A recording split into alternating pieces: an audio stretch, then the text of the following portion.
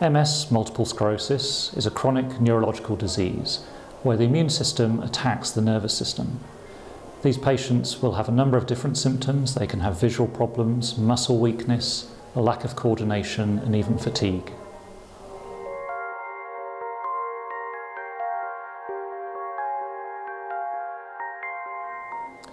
So within MS, there is a huge range of variability in disease outcome.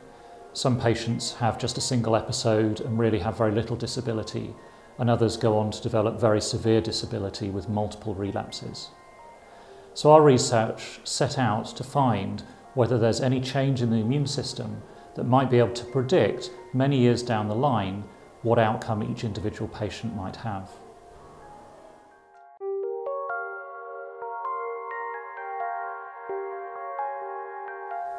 In our study, we took samples of spinal fluid from patients with MS, and we analysed them for a certain type of antibody.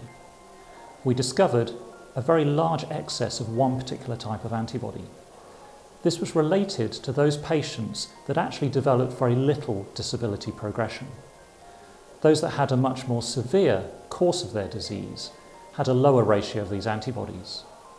This means that by taking this sample of spinal fluid and analysing these molecules, we have some indicator of how their disability progression might occur.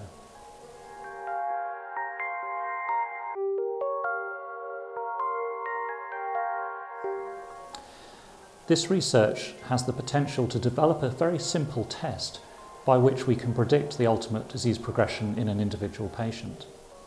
This means at their time of diagnosis, the clinician who's treating them will have some idea about how aggressive their treatment might have to be. There are many different treatments available for patients with MS today.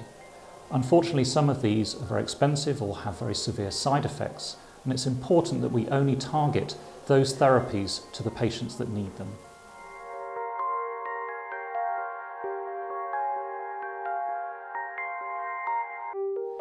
So with this research going forwards, what we'd first like is for another research group to validate our findings, preferably in a much larger cohort of individuals.